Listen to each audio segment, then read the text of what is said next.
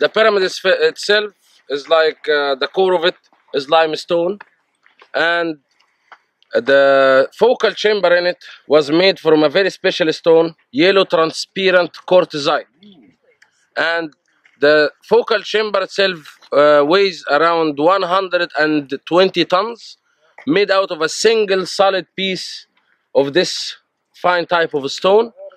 And also there is a extraordinary tunnel system inside this pyramid, including what they call secret sliding doors. That when they entered this, when it was accessible, they found that in the end of the tunnel there is a chamber, but there is no exit. But then they found that the exit is actually in the ceiling. And then they went through the ceiling to another tunnel, to another chamber that also had another sliding door in the ceiling, until they reached the focal chamber, and they found also that the sliding door of it is made from the same type of stone, yellow transparent quartzite, a sliding door that weighs over 40 tons. Just by opening a door, a sound like thunder will be generated from that labyrinth. And then if we understand the abilities of sound, then we will know what kind of force helped these sliding doors that weighs 40 tons and more to be able to slide, because with vibration it can easily be moved. So we might not look at the mud brick here as a cheaper material or something, or easier way, because that focal chamber is, I don't know actually where you can find yellow transparent quartzite with that size and single solid piece, and then you're going to house it and then cover it with mud. Then you're not really showing that the bigger chamber inside. This site is called Hawara, and it's from the Middle Kingdom of Egypt. And as you can see, tomb robbing,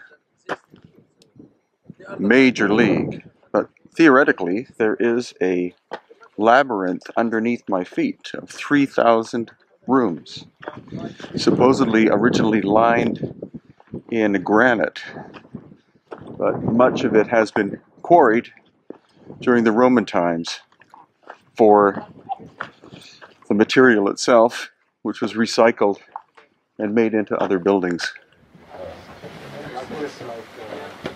So this is the only thing I can find. So as we go down inside, you can hear the acoustic properties of the fact that this is super tightly fit limestone.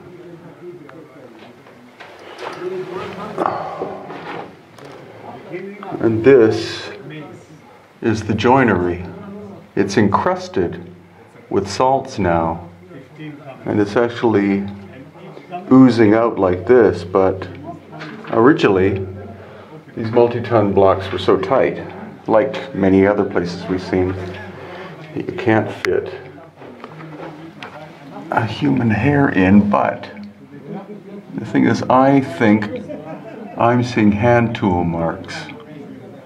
So this may not be an example of lost high technology, but if this was done by hand, it's an astonishing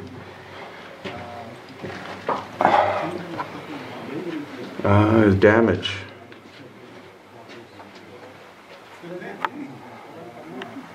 So different than at Giza, again, the core of this pyramid is limestone. We can't go farther because it's full of water, literally full of water. But then on the exterior, and for some specific reason, they encased it, or they built the pyramid itself out of mud brick and then lined the exterior with limestone. So was the mud brick used because it was an insulation? So this canal represents the water table now, and that's why the interior of this pyramid is full of water.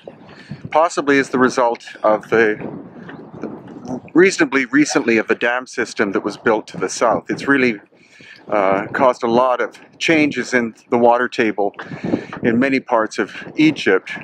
But also what's intriguing is not only that this is in general terms a mud pyramid, but that the core is megalithic and the skin would have been this material, the limestone. So different styles were used, and of course we've always been taught that human civilizations have risen up and that we are supposedly the greatest example of humanoid life that's ever existed.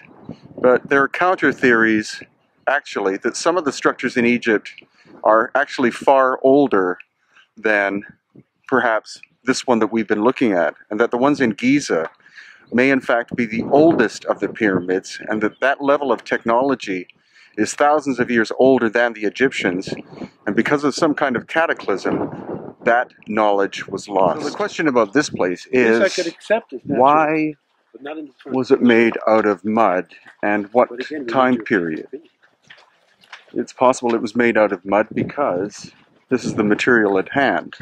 You don't have a lot of limestone here like you do on the Giza Plateau, because the Giza Plateau is solid limestone, so obviously the majority of the stones that make up the Great Pyramid, for example, came from the Giza Plateau because that's the local material. But the core seems to be limestone, and we're going to see if we can find the entrance to it and see if that's a stone room or series of chambers. Here at Meidum we have this giant gray granite box, and it has a tone.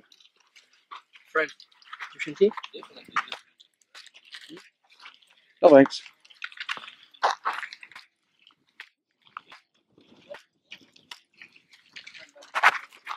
Tone is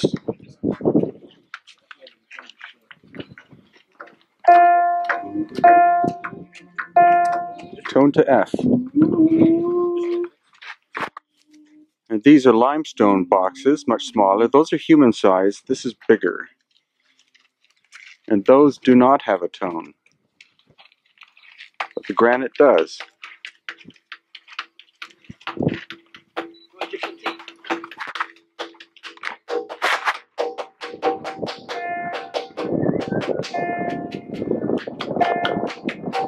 So we are at the Pyramid of Meidum. And it's the lower section that has the classic pyramidal shape. And we get to go inside, down this descending passage, and see what's at the bottom. So this is about halfway down the shaft. Looking up. And there we are, looking down. So now about 3/4 of the way down, here in the pyramid in Meidum, sorry. And you can't really see it, but this is precision engineering. These are blocks of massive size that fit together, interlock. Absolutely beautiful. Now we'll go down into the chamber. So we're at the bottom of the descending passage, and this is the first room that we're in.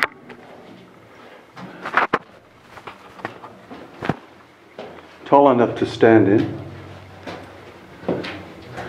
Let's see the tightness of the fit of the stonework.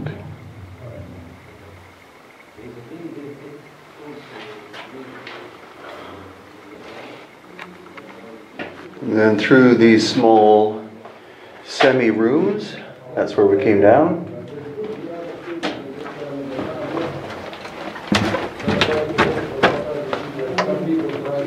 Up we go.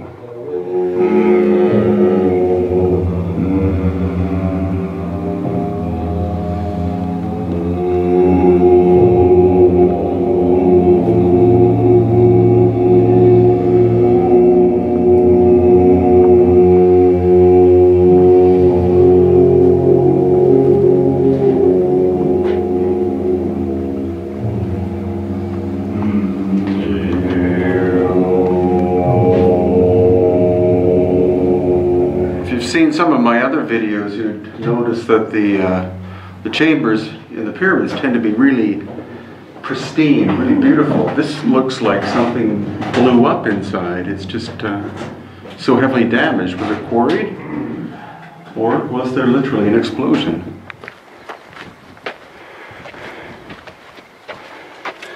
Well, look, somebody forgot to lock the door. So let's go in and see what we can discover.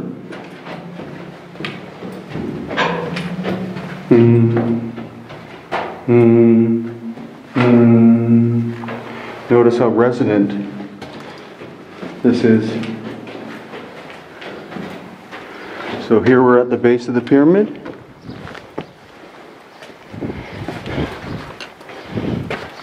These two strange ancient pillars with no writing on them whatsoever.